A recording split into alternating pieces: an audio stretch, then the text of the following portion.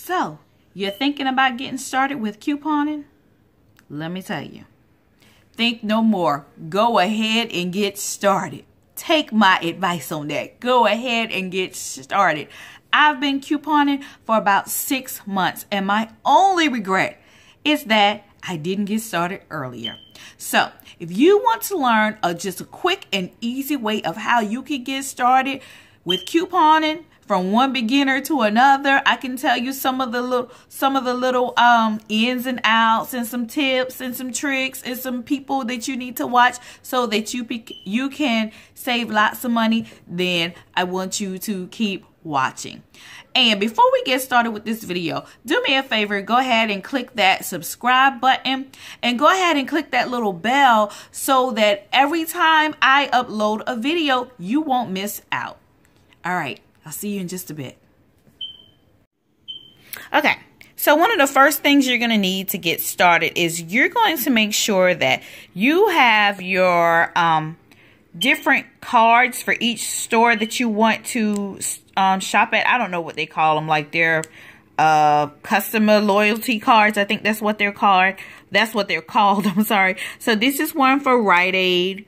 This is one for Walgreens, and then this is one for CVS. So if you don't have these loyalty cards, you need to get these first because that's the only way you're going to maximize the deals. Okay.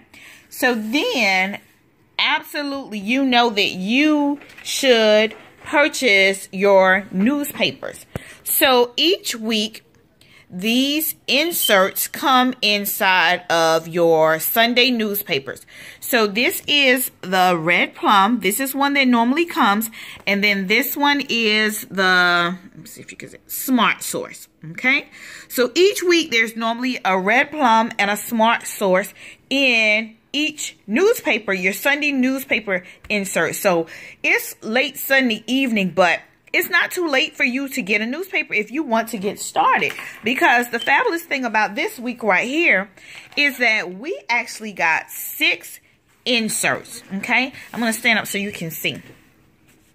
Now normally we only get 2, but this week was a fabulous week, so we got 3 Smart Source inserts, and we also got 3 Red Plum inserts. So it's not too late to go to the grocery store or go to the gas station or wherever you get your newspapers from. Even Dollar Tree sometimes sells them. If you don't get them on a Sunday night, sometimes you can go to the actual newspaper company or printers or whatever you want to call them, and you go and they will sell them to you. Normally, it's the regular price. They normally don't discount them when you buy them straight from them. So, okay. So, you got to have your loyalty cards. That's tip number 1. And then also get your Sunday newspapers. Now, if you don't want to purchase a newspaper, call your neighbors, call your family, call your friends. It's a lot of people that have newspaper subscriptions, and they don't know what to do with those coupons, and they honestly, they throw them away. All right. So, then the next thing that you're going to need to do is go ahead and invest in, oh gosh, let's see. One of these, it's like an accordion file thing and a binder. Okay, so I use both. I'm just going to show you my system of how I do it, and it has really worked for me the past 6 months. Okay, so now I am not one of these people that sit here and cut out every single coupon every Sunday. I don't do that. It's just too much work. But when I started, I saw a video by a group called the Crazy Coupon Ladies, and what they did was they purchased these accordion files. And if you look at I just went ahead and I did mine like for the year. So I've already have all of the dates for the coupons. All right. Because what you don't do is you don't throw these inserts away. Not for at least 6 months. Okay. So because I made that mistake one time, and you miss out on money when you throw your inserts away. So in this accordion file, look back. I'm going to see if I can get you back to the back. These are some of the coupons that, some of the inserts back in the back that I actually still have from 2017, because there are some coupons in there from November and December that I can still use. They have not expired yet. So I just put those to the back of my binder or my accordion file system so that I can make room for the new ones. So what I will do is each week, if you can see, I put the date. I put the date on each of the inserts, okay? So that way when I put them into the file, if I'm looking for Smart Source 17, not 18, I just put it in there and here it is. It's very easy for me to find. And the reason why I do it that way is because a lot of times when you're watching couponers, they'll tell you what coupon you need to use for each item. So they'll say this coupon is found in the 1231 red plum. So you know to go get your 1231 red plum and find that coupon. And that saves a lot of time from cutting everything out. All right. So then the other thing I do have is a coupon binder. Now my coupon binder is kind of small because most of my coupons are in here. And I'm going to tell you, by the end of the year, this thing is so thick. The only suggestion or tip I would give you is get a bigger one. This one is like the medium-sized one. It's not, you know, it's not that big. Get the largest one that you can get. All right, because this got to be a little tight. I just cleaned it out like last week. So inside my coupon binder, because the next tip I want to give you is that when you go to the store, make sure that you are organized. Okay, because couponing can be kind of hectic and kind of stressful. So to take some of that off of you, you just need to be organized and have your stuff together when you go into the store. Okay, so I just have a Staples Better binder. I love these binders, and I used my labeler. My kids bought me a label maker for Christmas, so I used that to label this. I just made these off of my computer, and inside I have just a pencil case, you know, like a school supply pencil case. Inside I have a highlighter, a Sharpie pen, a scissors, and I also normally keep an ink pen in there. And I normally keep a pad in there, but I think somebody must have came and took my pad out. I think my husband took my pad out to write a quick note, but I'm going to go downstairs and get that. But I normally keep a little notepad in here, and I keep that with me all the time, okay? So then the next thing I have is another one of these zipper pouches. And what I do is when you start couponing, like this is at CVS. I have 2 loyalty cards for CVS. I have one for myself, and then I have one for my daughter who is in college. So that I won't get mixed up with my card and her card, this little zipper case has 2 parts. So in the front, I have my stuff, and in the back, I have her CVS things, and I actually keep her card in here. And then I also just put some other little things in here from Walgreens, because normally I don't have a lot of information or coupons from CVS for her card, so I can multitask in this section. And I put my what do they call register rewards. No, this is Rite Aid's. My register reward coupon from Rite Aid or Walgreens, something like that. This one happens to be from Rite Aid. This is another coupon that you can spend. So I got $10 to spend at Rite Aid. All right, so I just kind of keep like the little store coupons. Like this right here is what I call CVS money. This is extra care bucks. All right, so this is CVS money that they gave back to me that I can spend on whatever I like. Okay, so then next what I like to do is go in with a plan. So this was a plan that I made. It was a Google Doc that I created of a scenario of when I went to Dollar General, what I wanted to do, what items I wanted to buy, what coupons I needed. If you see right here, let's see, right here. So I was going to get on this week 2 packs of Angel Soft, and I was going to use the $1 off coupons that was in the 910 red plum.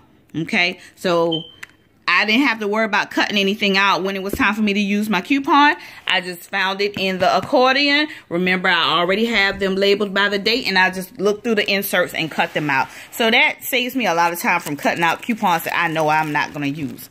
All right, another thing that I do is there's a YouTuber on here, and I'll put her name in the description box.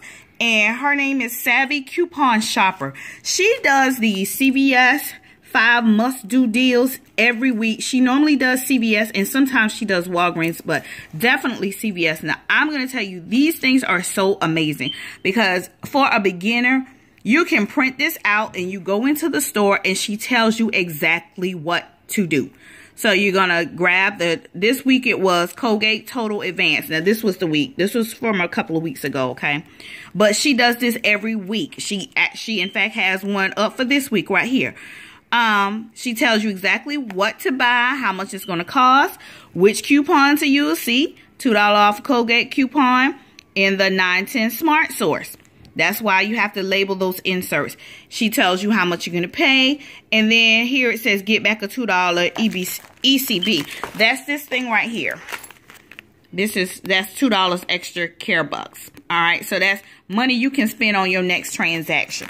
And so I like to keep everything in my binder, keep it together so that I won't lose it, you know, because it's real easy to lose receipts and things like that if you're not organized.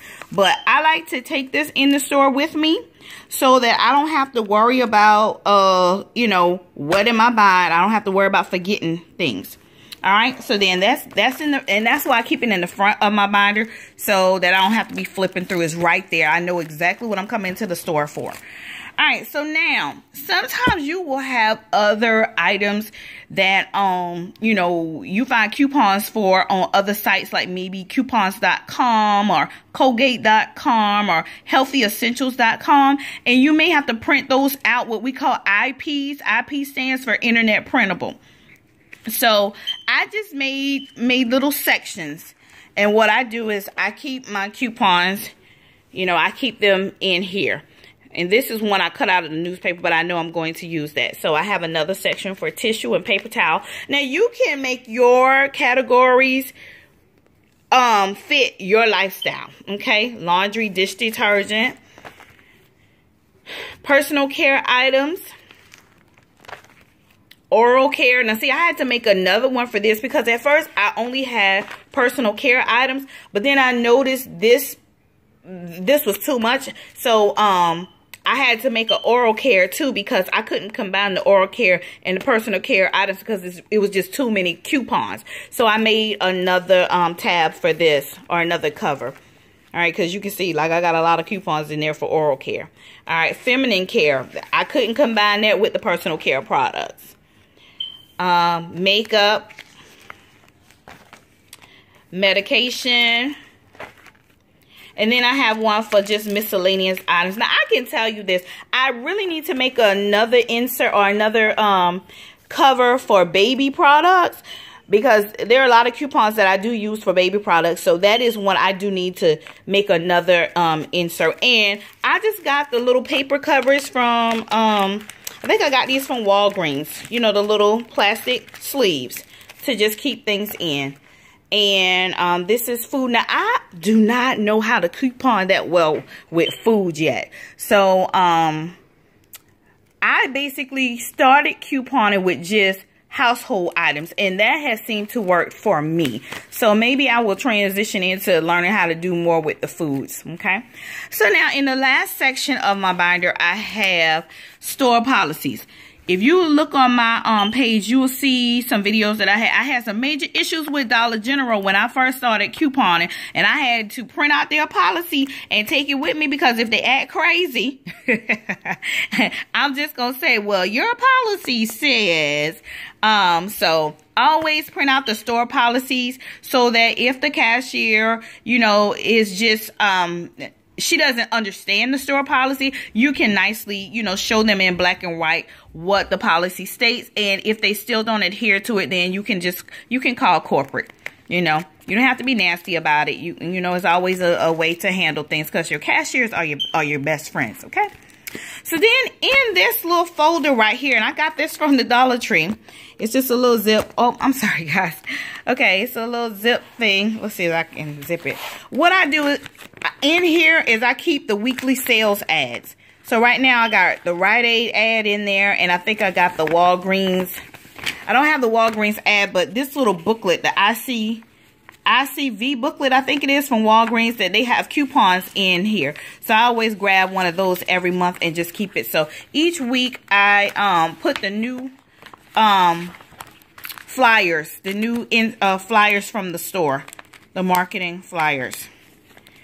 So, and then the last thing that I have in here, and I gotta find a better way of keeping it. So this is one of those bill organizers, but I'm not using it for that. You know, the main purpose of couponing is to save money, right? So this year, I want to do a better job of keeping up with how much money I'm really saving. So what I've been doing in here is I just put all of my receipts. I just put my receipts in there. So that's what I've been using this one for. Just my receipts. Okay. All right. So that is about it as to how I organize my coupons and what I take with me when I go to the store. Now, let me give you this tip right here. Guys, I take these two items right here. I take them everywhere with me. When I walk out the house, I take this because it has all my coupons and all my inserts, even though they may not be cut out. That's all right, because what do I have in here? I got a scissors right there, okay? I take this stuff with me everywhere I go. I learned the hard way, because sometimes you'll be out and about and a deal will come up and then you don't have your coupons, you know? So I always, look, never leave home without your coupons, okay? So, because sometimes you'll be in the store, you'll see something on clearance. And you like, man, I don't have it. You will miss out on a major deal if you don't have your stuff. So like the Bible say, be ye always ready, okay? So always have your coupons with you. Just keep them in the trunk of your car or whatever. My kids know when I walk out the door, when I go to work, I grab all my stuff, but I'm grabbing my file thing, whatever you want to call this thing right now. I'm lost for words. And my binder, and I am out the door. Okay, so my last tip for you tonight, guys, is for you to have a space already ready where you know that you are going to store your items that you got from your couponing, okay? So here I have my little area of where I have my stockpile. This used to be my kids' play area. Notice I say used to be. It used to be my kids' play area, but now it's more so my work area and where I do my couponing, all right? Right now I have some paper goods right there, and I have lots and lots and lots of stuff. I'm kind of rebuilding because I gave away a lot of stuff for the Christmas holidays for gifts and things like that, but I am rebuilding. So find a good place where you can store all of this stuff. All of this, look at this. Most of this toothpaste, y'all, was free. Absolutely free. So, all right. Like I said, if you haven't gotten started with couponing, what are you waiting for? I will see you guys at the next video. You guys have a blessed night or day whenever you're watching this video. Just be blessed.